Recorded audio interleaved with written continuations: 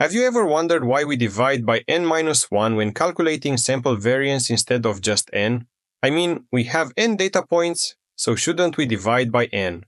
This little mystery has confused statistics students for generations, and chances are your teacher glossed over it with some vague explanation about losing a degree of freedom that left you more puzzled than before. Well, today, we're going to see what's really going on here.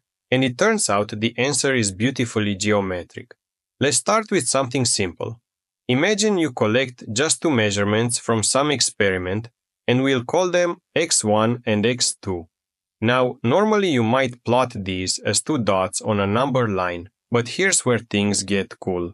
We can also think of these two numbers as coordinates of a single point in 2D space, where x1 goes on the horizontal axis and x2 on the vertical. Draw an arrow from the origin to this point, and boom, we've got our data represented as a vector. Now, here's the thing. Every time you repeat your experiment and collect two new measurements, you get a different vector that could point anywhere in this two-dimensional plane, which means this random vector has 2 degrees of freedom. It's got two numbers that are free to change independently. But watch what happens when we break this vector down. First, let's calculate the mean of our two measurements. We have 2 and 1, so the mean is 2 plus 1 divided by 2, which gives us 1.5. Now, here's the key insight. We can always split our data vector into two parts, a mean vector plus a residual vector. The mean vector is just our mean value, 1.5, times a vector of 1s. So that's the vector 1.5, 1.5. And the residual vector? That contains the differences between each data point and the mean. So x1 minus 1.5 gives us 0.5, and x2 minus 1.5 gives us negative 0.5. Notice how the residual vector starts exactly where the mean vector ends. And when you follow the path from the origin through the mean vector and then through the residual vector, you arrive right back at our original data point.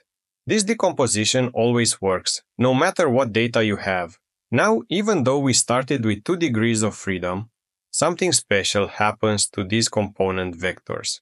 The mean vector can only live on a very specific line, the diagonal where both components are equal, because it's always a multiple of the vector 1, 1. No matter what data you collect, the mean vector has to land somewhere on this line, which is just one-dimensional, so we say the mean vector has only 1 degree of freedom. The residual vector has its own constraint too. And this is the key insight. Residuals always sum to 0.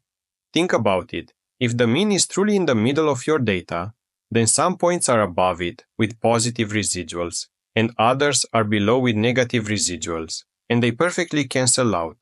This means the residual vector can only live on the line where the components add to 0, where the second component is the negative of the first. That's another one-dimensional constraint, so the residual vector also has just 1 degree of freedom. Let's see how this extends to 3 dimensions. With 3 data points, we get a vector in 3D space with 3 degrees of freedom initially.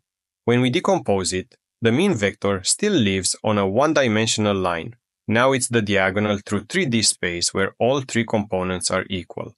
But the residual vector, with its constraint that all 3 residuals sum to 0, is now confined to a 2-dimensional plane in 3-dimensional space.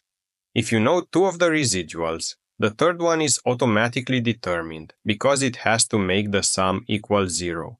And this pattern continues. With n data points, you start with n degrees of freedom, but when you decompose into mean and residuals, the mean vector always has just 1 degree of freedom, while the residual vector has n-1 degrees of freedom because of that sum to 0 constraint.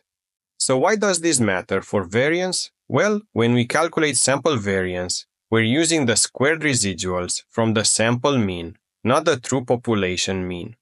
These residuals only have n-1 degrees of freedom. They're not completely free to vary because they must sum to 0. If we divided by n, we'd be underestimating the true variance because we'd be acting like we have n independent pieces of information, when really we only have n-1. Here's the key moment that brings it all together. Degrees of freedom equals dimensions of movement. It's literally counting how many dimensions our vectors are free to move in. The sum to zero constraint on residuals reduces their dimensionality by 1, and that's why we divide by n-1. We're dividing by the actual number of independent pieces of information we have. And that's basically it for this video. Thanks for watching, and I will see you in the next one.